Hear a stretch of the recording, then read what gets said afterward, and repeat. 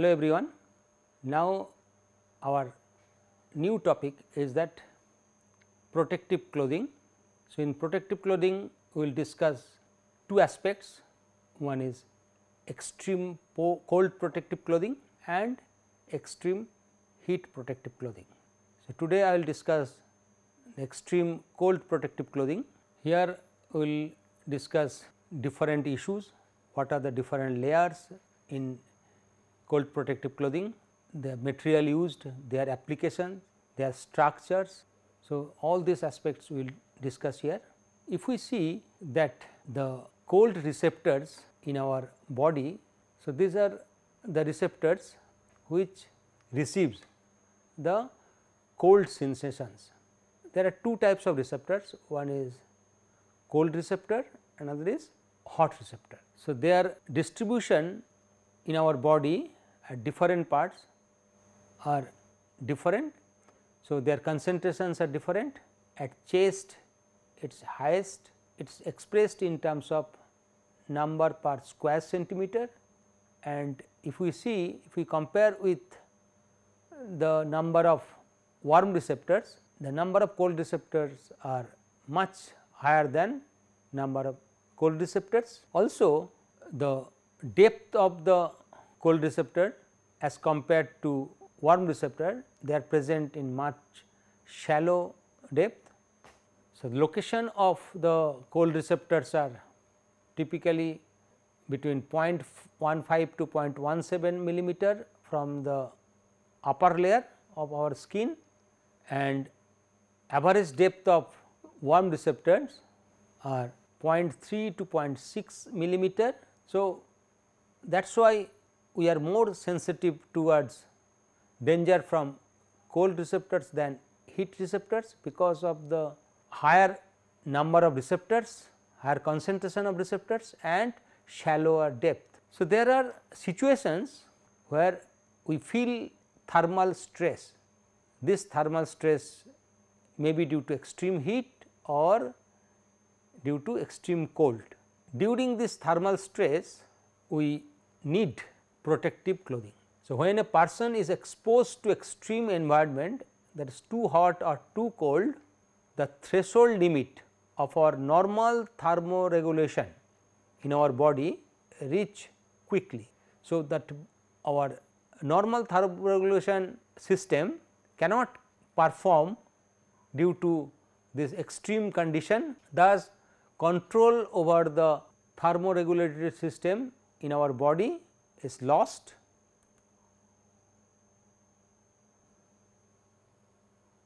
which results thermal distress.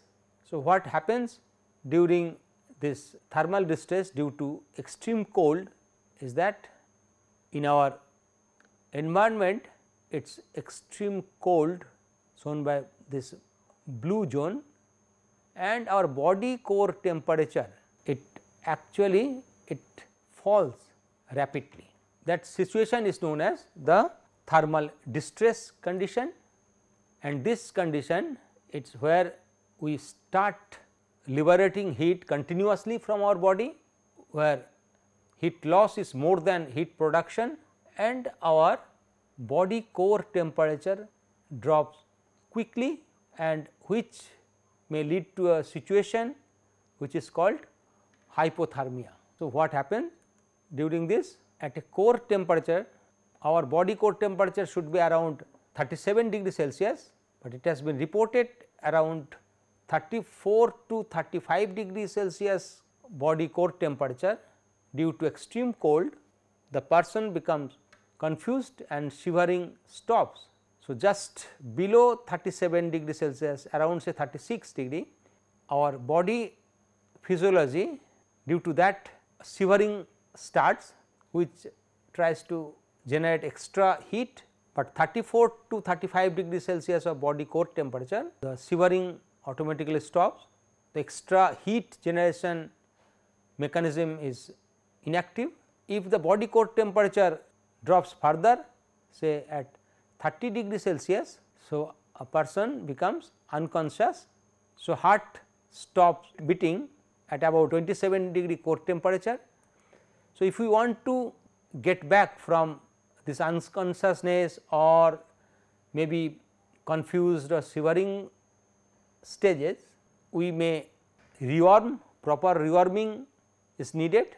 So, to prevent all this condition, we need clothing for protecting ourselves from extreme cold, because our internal physiological condition is not able to cope up all this situation. So, what are the effects of unusual climate? The effects of exposure to cold, if we do not wear sufficient clothing, initially due to body physiology, vasoconstriction takes place, where it restricts blood flow to retain heat within our body, muscle tone which is tensioning the muscle, and then shivering starts. So, to avoid all this unusual climate and to protect us, we need proper well designed extreme cold climate clothing,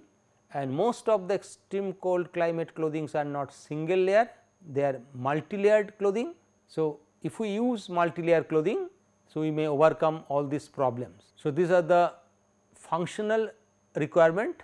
There are typically 3 layers: outer layer, middle layer and inner layer. I will discuss in detail the functions of each and individual layer.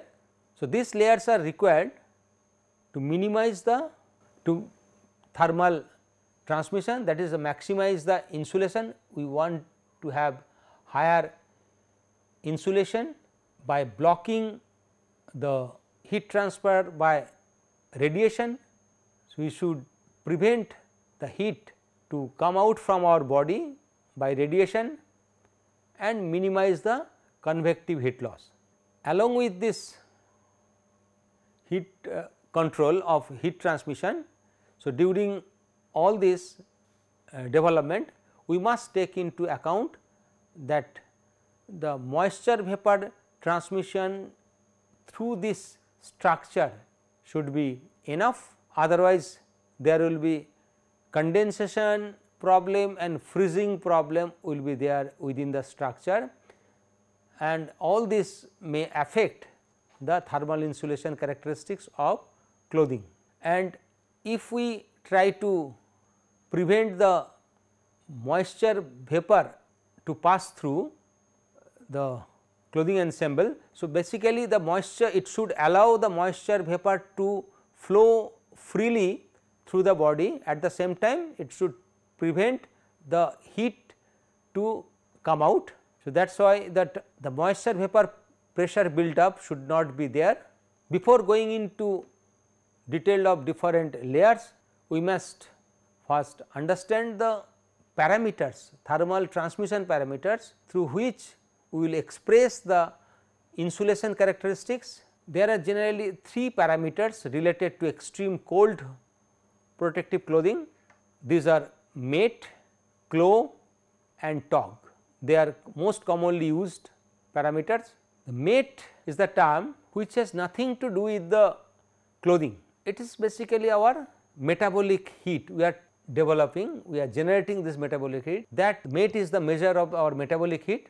It is used to quantify the metabolism of a man resting in a sitting position under the condition of thermal comfort. That is the definition of mate. So, the table shows the different activities. At different activity, we generate different level of metabolic heat. As we increase our activity, our metabolic heat generation will be more and more, and we may feel warm, and at that time we have to release the heat at higher rate. So, at steady state condition, from the table we can see it is around 55 to 65 watt per square meter heat we generate, metabolic heat. But as per definition of mate, one mate is 50 kilocalorie per square meter hour, which is equal to 58.2 watt per square meter approximately. So, in seated quiet person will generate heat in this range. So, that is why the mate is defined as 50 kilocalorie per square meter, that is the one mate, and which has nothing to do with the clothing. But this mate value is used to develop other insulation characteristics, clothing insulation characteristics. The other characteristics are clo and tog. This clo value is very widely used for clothing insulation measurement, particularly for extreme cold climate clothing. Clo is a measure of the clothing insulation. By clo we try to measure the insulation of total clothing. It is not the fabric in isolation. So, what is clo?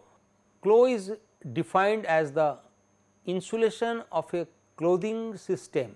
This clothing system includes total clothing, top, bottom, gloves, everything taken together, that requires to maintain a sitting resting average male comfortable in a normally ventilated room.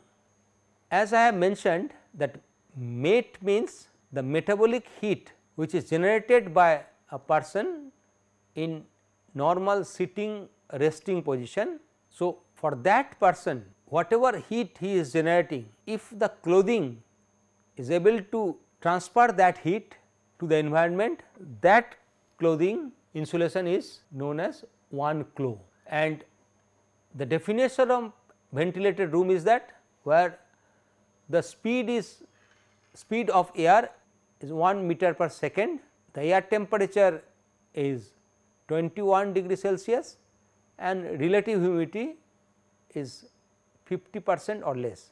Now, to derive clo from basic definition, the assumptions are that 24% of metabolic heat is lost through evaporation from the skin and respiration. So, through respiration and evaporation from the skin, which is actually away from the clothed portion. So, where clothing is not coming into picture. So, that 24%, and what we have seen one mate is 50 kilocalorie per square meter hour.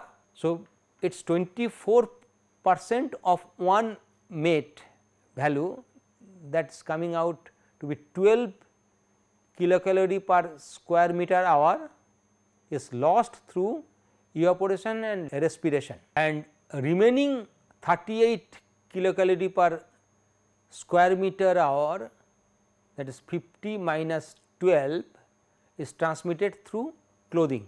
So, that is the insulation of the clothing we require. So, 38 should be transmitted. Now, from the literature we can get that mean skin temperature, that condition means at the ventilated room is 30 degree Celsius, 33 degree Celsius. Therefore, the total insulation of clothing plus air, the ambient air layer, it is given by 33 minus 21 by 38. That means, this is the temperature difference and that is the insulation required. Okay. So, that is the conductivity, that much heat transmission is required 38. So, it is coming out to be 32 square meter degree Celsius hour per kilocalorie. So, 0.32. So, 0.32 is the insulation, total insulation of clothing plus ambient air, and air insulation is known to be 0.14, and if we consider the air and clothing, they are in series, that means they are in additive in nature.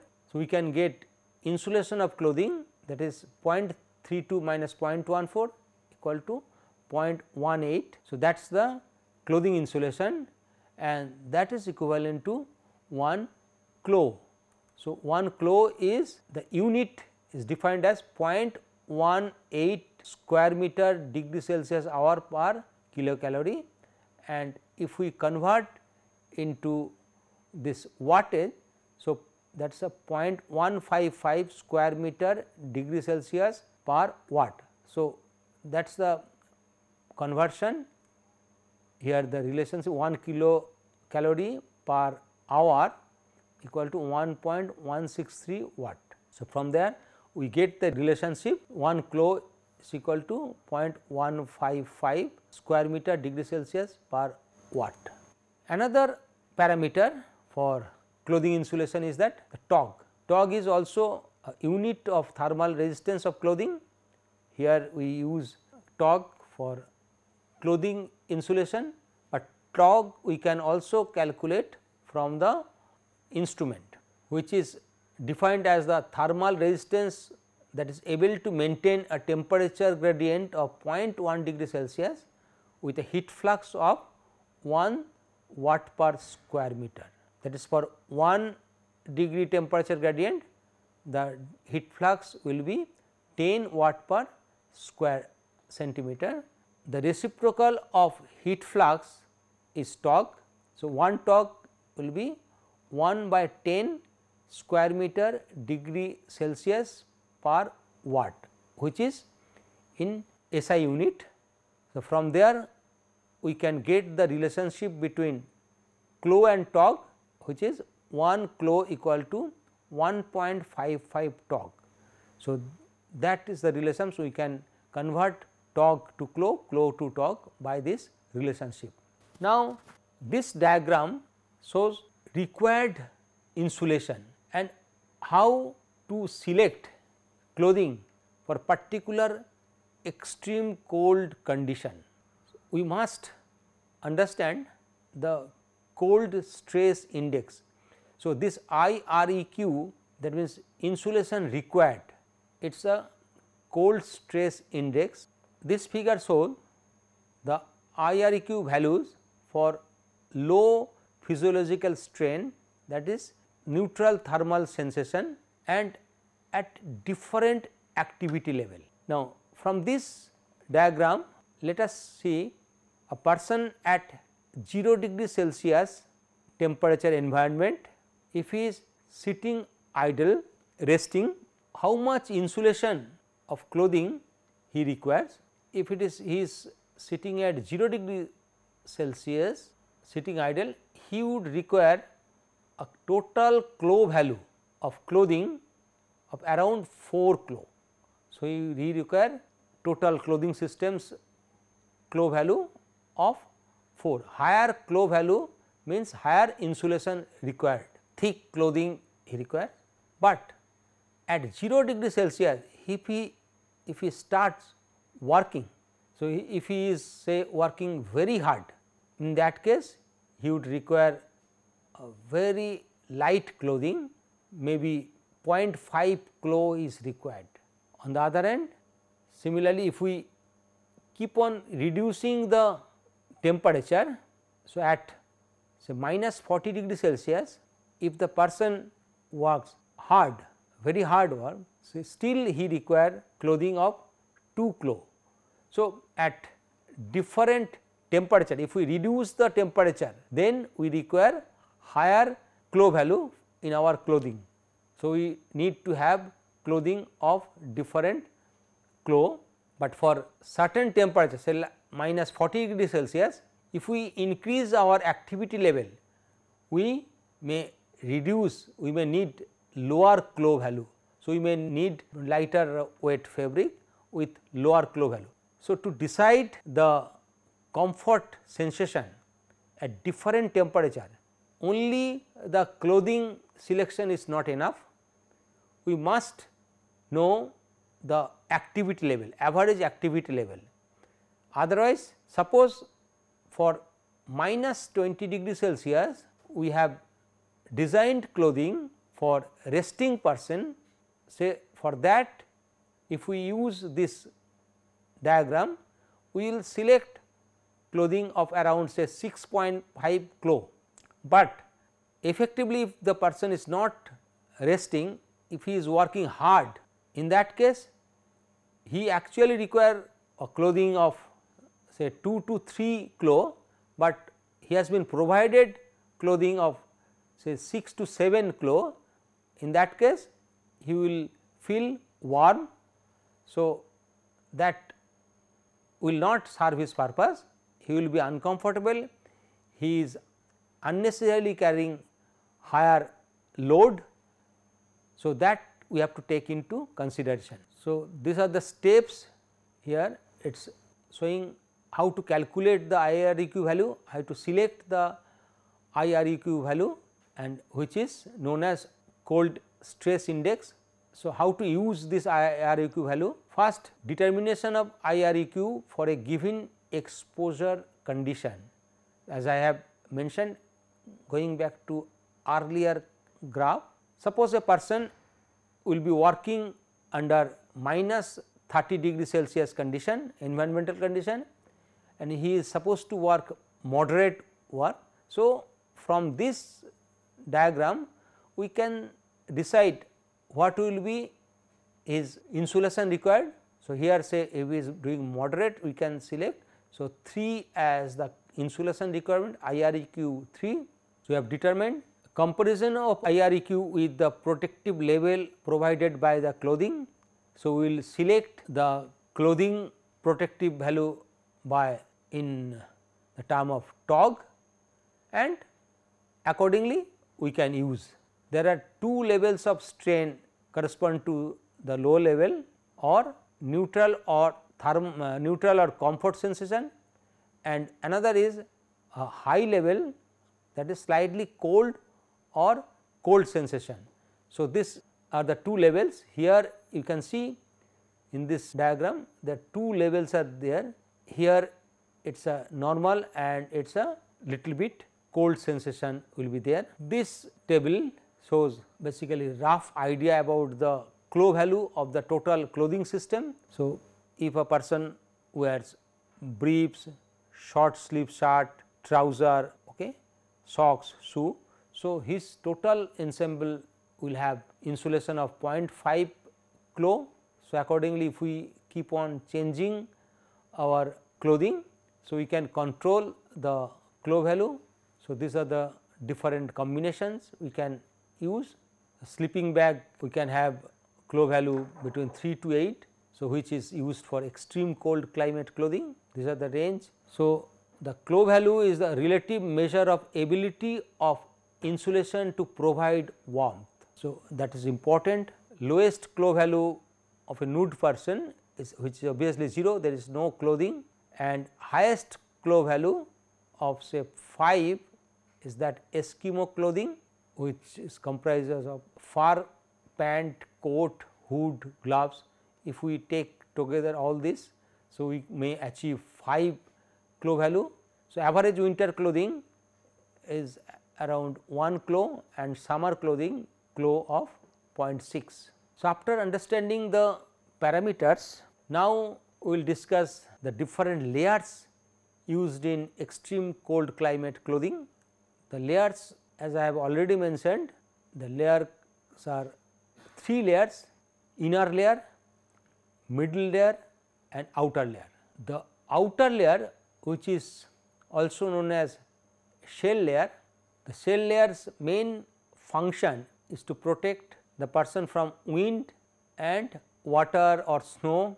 So, it should be breathable, water impermeable. Normally we use outer layer with a oven structure, which is very thin oven structure is used, because its main function is not insulation. So, here its function is basically wind and water blocking, but at the same time it should be breathable. The middle layer, which is also known as the insulation layer, here main function is that it should be thermal resistant. So, thermal resistance is the basic characteristics required in the insulation layer, and another important characteristics is that it should be resilient, like after compression it should retain its original position. Otherwise what will happen, it's whatever the air entrapment is there in the structure, this will be lost and this will lose its insulation, and for that here we use high bulk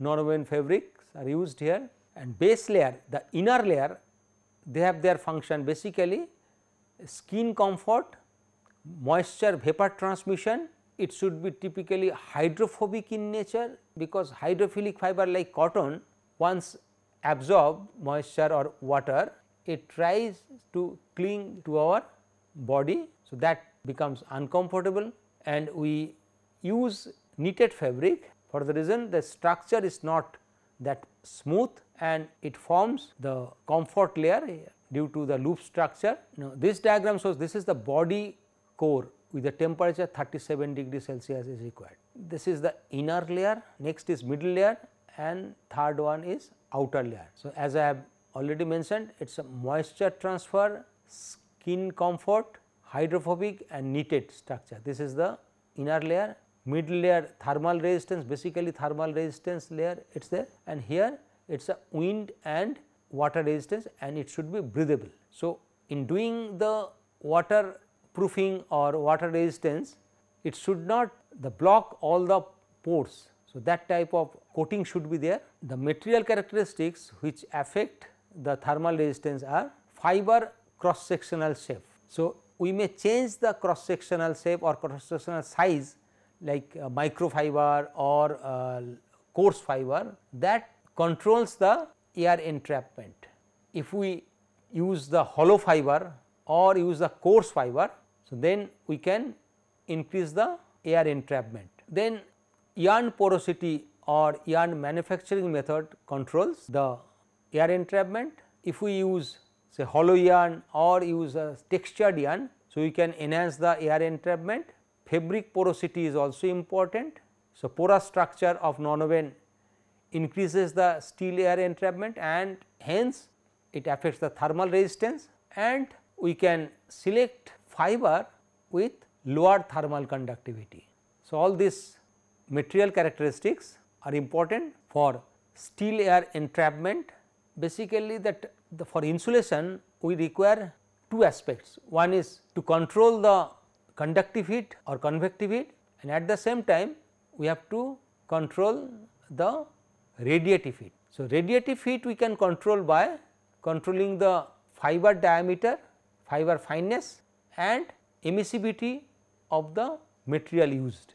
Apart from this, moisture content of material is also important for controlling the thermal resistance. Higher moisture content means higher thermal transmission. So, thermal resistance will reduce. So, we must use a fiber with lower moisture content or moisture regain to have better thermal resistance. So, this is the comparison between the conductivity of different materials. So, air conductivity is 0.025, fiber general conductivity is 0.2 to 0.4, water conductivity 0.6 and ice the conductivity is 2.4. So, if you see within the fibrous structure, if the air is being replaced by water or moisture, then we will lose our thermal resistance due to higher conductivity of water. So, to select the material for extreme cold climate clothing, there are three different stages. The fibers what we can select, the type of fiber we should take into consideration, fiber surface properties, cross sectional shape whether it is a round, hollow or profiled, and diameter of fiber. So, we have to take all these things into account. So, fiber type means whether we should go for natural fiber or synthetic fiber. If synthetic, then what type of fibers we require, those we have to take into consideration. After fiber, then if we use woven fabric or knitted fabric, then yarn selection is important, that whether we should go for the ring spun yarn or rotor spun yarn or drape spun yarn. So, that we have to decide what count of yarn, whether we should go for coarser yarn or finer yarn, type of twist we require or packing coefficient. So, depending on our application, we have to decide all these yarn related parameter, and fabric related parameters are basically that a different layer, base layer, middle layer or outer layer, we have to select which fabric we should use, either woven, knitted, non-woven, what will be the porosity, what are the surface properties. So, these are the different properties, what will be the thickness, what will be the mass per unit area of fabric, all these characteristics we have to take into consideration while selecting the fabric. Now, we will discuss the construction and requirements of different layers. We will start with the inner layer. So, inner layer, as we have seen, it is basically it is close to the skin, always it is in contact with the skin. So, being on the skin, it controls the microclimate, temperature and humidity. So, microclimate means the climate, the environment between the clothing and our skin. So, to control the microclimate, we must decide the inner layer properly. Although its function, primary function is not insulation, with low activity there the layer must reduce air movement, and with high activity heat and moisture should be transported from the layer to cool the skin. That is, at the high activity we generate moisture, we generate sweat. So, this the main function of the inner layer is that it should immediately transport the moisture and heat which has been generated in the body out from the skin. The fabric should not retain moisture, as it would increase the conductivity. So, the inner layer's function is to transmit the moisture immediately from our skin. The fibers which are used we will discuss now. Apparently, it looks that cotton is very comfortable fiber, but for extreme cold climate clothing we should avoid cotton. It is only acceptable where the activity is low, that means perspiration level is low, but otherwise at higher level of activity, when it gets wet, the cotton's characteristics is that it clings to the body. As the cotton after absorbing moisture gets wet, it reduces the thermal insulation of the structure. In hot climate, cotton with high thermal absorptivity is perceived to be pleasant, but in cold it is opposite. So, in hot climate we can use cotton because of the higher thermal absorptivity, it absorbs heat, but as I have already discussed that in cold we should not use cotton, because due to higher thermal absorptivity it will take unnecessary extra heat from the body, and that will make us uncomfortably cold. The synthetic fiber we can use at the base layer, because synthetic, mainly the hydrophobic synthetic, they remove water, that is remove sweat at faster rate. Sometime wool polyester blends are also used. It is not only the fiber selection in the base layer, but the construction of the fabric is important. Construction should be such that it facilitates removal of sweat by differential capillary pressure. So, the sweat which has been generated, it should not be only absorbed by the fiber, but through the capillary action it should be removed from the skin. These are the comparison of different fibers in the base layer. If we use wool or wool blend, it poses high absorbing capacity and can handle small amount of moisture without losing the insulation property. The wool's main advantage is that once it absorbs moisture, it releases heat. Okay? That is why its insulation of the clothing is not compromised. It can be next to the skin fabric, skin, and can keep skin dry. But on the other hand, in case of cotton, it absorbs moisture, but clings to the skin when wet, and therefore should not be too close to the skin in cold environment. So, in cold environment we must avoid cotton as inner layer, but synthetic fibers are hydrophobic in general, and moist air can move from skin through the fabric to the next layer. That is why due to hydrophobic nature, due to wicking action, the moist air can move freely or quickly through this fabric layer. The skin microclimate quickly becomes humid during sweating. This humidity is uncomfortable.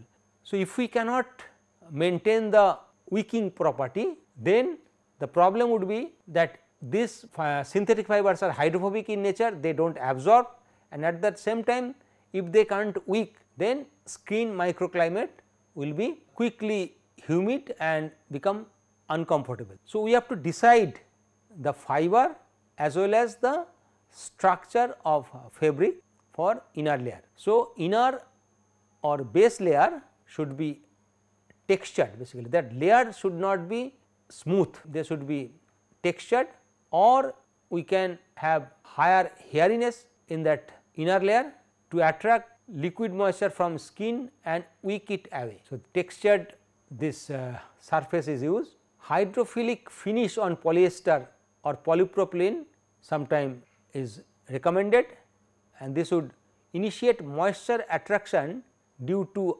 hydrophilic finish, and due to the hydrophobic nature of these fibers, they allow the moisture to be transported by wicking action.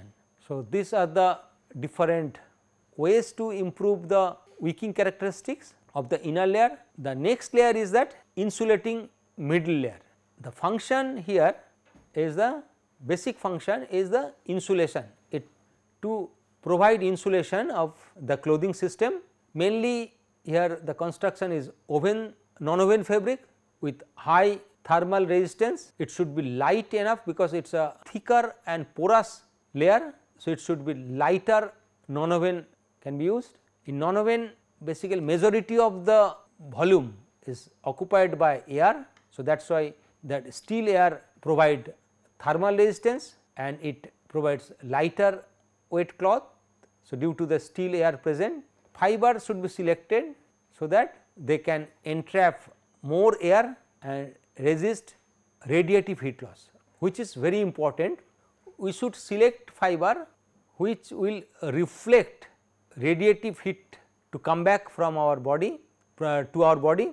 So, it should not allow the radiative heat to come out from our body at higher rate. So, insulation in terms of conduction is important, and also at extreme cold climate we should prevent the radiative heat loss from our body, as we know that majority of heat loss is through radiation. So, the middle layer provides insulation, it comprises of one or several garments of thicker material. So, we can have different garments in the middle layer. It should be non-absorbing material, because with the long exposure it should not get wet, and it should be dry, because the drying opportunity is less. We have to use this layer as it is inside. So, the drying opportunity will not be there. So, we should use non-absorbing fiber. So, any textile can be chosen as long as it gives insulation. So, different textile structures can be chosen. Here the construction of middle layer, the construction principles are textile we can use in middle layer or duvet type we can use. And textile, knit, pile, fleece, non-woven we can use, and duvet type it is basically by filling. We can use the down feather or different types of filling we can use in the middle layer, basically to reduce the weight and increase the insulation. So, for extreme cold this duvet type layer is preferable. So, this will give us warmth. Now, to increase the insulation in the middle layer, different fiber cross sectional shape and fibers with crimp can be used, because the crimped fiber entrap more air. We can use hollow fiber, wool, natural fiber with natural crimp present can entrap more air. Microfiber, polyolefin microfibers are used for basically insulation. It actually prevent the radiative heat to come out. Down feather in the as a filling material we can use. Reflective materials are also used for extreme cold climate clothing. Aluminized fabrics or aluminized fibers are used, which actually reflect the radiative heat. It does not allow the radiative heat to come out from the body. So, cloth we have discussed. Typically cloth can be related with the thickness of material.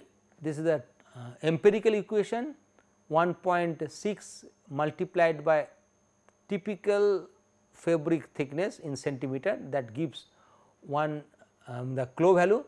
That means, if we can create a fabric of 1 centimeter thickness, we will get a cloth of that system 1.6 cloth. So, we can increase the insulation by increasing the fabric thickness, but at the same time, if we only increase the thickness to increase the cloth, at the same time what will happen, it will reduce the vapor pressure, it will reduce the vapor transmission, that means, it will increase the vapor pressure, that will ultimately affect the clothing comfort behavior. So, typical thermal insulation, it is a shirting 0.1, underwear 0.2 to 0.4 in this way. So, blanket 1 to 2, okay. These are the different continental quilts 7 to 14. So, these are the different TOG values, heat produced rate and insulation value for various activities. We have also seen earlier in sleeping, heat production is 80, required insulation is 2 and clothing thickness required is 8. So, that way we can design our clothing. When a person standing, he needs a clothing of thickness 3.6, where his heat production is 175. A person when is walking, he is producing heat 250 to 450. In that case, he may require clothing with a thickness of say typically 1 to 2, basically 1.4 to 2.6 centimeter thickness. Here these conditions are at temperature of minus 40 degree Celsius. So, at minus 40 degree Celsius, if we want to design clothing, that is an extreme cold climate.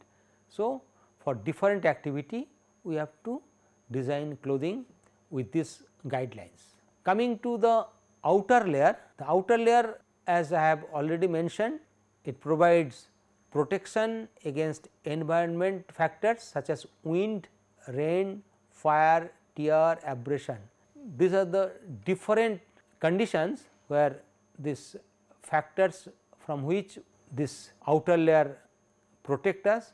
Sometimes it may be against chemical or physical agent, like some puncture, some other things it should protect.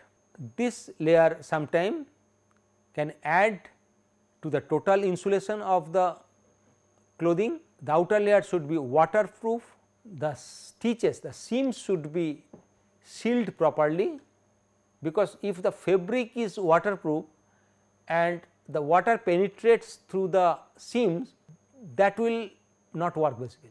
So, seams should be in outer layer, seams should be sealed. For windproofing, air permeability of the fabric for outer layer should be less than 5 liter per square meter per second, and if we can create fabric layer of that will automatically be water repellent.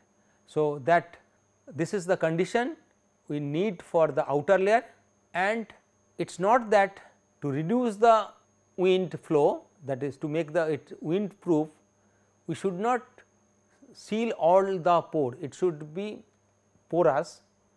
So, it should allow the sweat in vapor form to come out from the body. So, it should be vapor permeable, that is breathable. So, if the evaporative resistance, so waterproof is achieved by applying coating or by laminating. So, waterproof breathable coating may be applied. So, if the evaporative resistance is 0 to 6, then it is very good, and if it is resistance is more, then that total ensemble will be uncomfortable, because the accumulation of moisture vapor will be there. So, what are the fabrics used in outer layer? It should be light. So, typically nylon filament, lightweight filament woven fabrics are used, finely woven windproof cotton fabrics sometime used, but they should be coated polyester microfiber fabrics are used, windproof, waterproof, water vapor permeable laminate should be applied on these fabrics. Now, we will discuss one experimental condition where the thermal transmission was evaluated at different convective mode. So, this we will discuss in the next class. So, till then, thank you.